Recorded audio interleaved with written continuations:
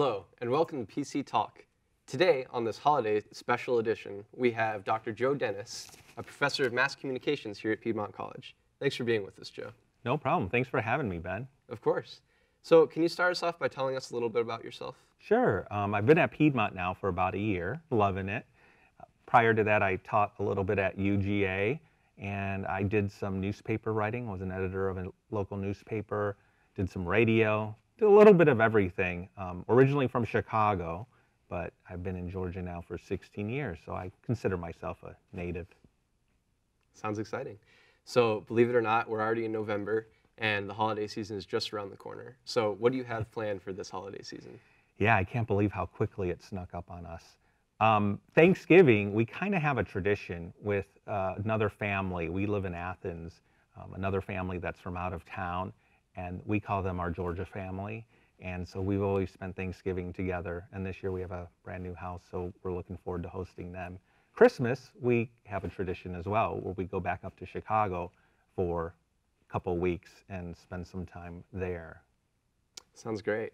So what is your favorite Thanksgiving dish to eat? You know, it's probably the two least sexy dishes, but stuffing and cranberry sauce. And I don't know why, because those are two dishes that you can get anytime, but I only ever eat them on Thanksgiving, and I love them, and I don't know why I don't just buy them year-round. But yeah, stuffing's always been my favorite as well. So, do you have any memory, like what is your favorite Christmas gift that you've received? Ooh, when I was a kid, it was definitely Dukes of Hazzard car, the General Lee. Familiar with that? I was a huge fan of that show growing up. Even though I was a Yankee from Chicago, we watched the Dukes of Hazzard, and one Christmas I got the General Lee car and little Bo and Luke Duke, and I remember opening that gift and just playing with it all Christmas Day. How old do you think you were when you got that? Oh, probably 6 or 7 years old. It could be a collector's item by now. Yeah, I don't think my mom probably threw it out. True. So at what point do you think it's appropriate to start decorating for Christmas? Definitely after Thanksgiving. I think you gotta let each holiday come and go. And yeah, we make that kind of our tradition, not the Friday after Thanksgiving. Well, we don't do the shopping, but we definitely decorate the house then. So when do you start Christmas shopping for your kids? You know, thankfully that's something my wife does, because it would drive me crazy to do that. But she usually has a big shopping trip with a friend of hers, and they usually go not the weekend of Thanksgiving, but the next weekend after. Okay. And do you have any like general Santa Claus traditions that you hold up in your house? Well, when I was growing up, I grew up Catholic in a Catholic family, and we always went to midnight mass. And so I remember the tradition growing up was Santa would come to the house while we were at midnight mass. So it was a heck of a way to get a little kid to want to go to church.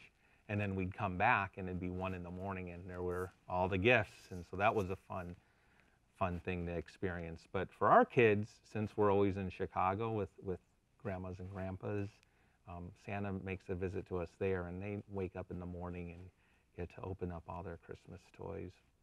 It's always a great feeling. So now that we've heard a bit about how Professor Davis, so sorry. That's okay.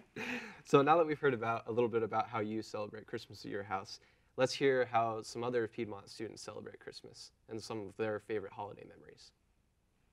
About 10, my parents hid my 2 big presents. I got an Xbox and a TV, and they hid them until like an hour after everybody got done opening their gifts, and then they brought them out, and it was just like a big surprise. We would always get oatmeal and sprinkle it outside our carport for the reindeers, and I would always write a letter to Santa and then make him cookies with my mom.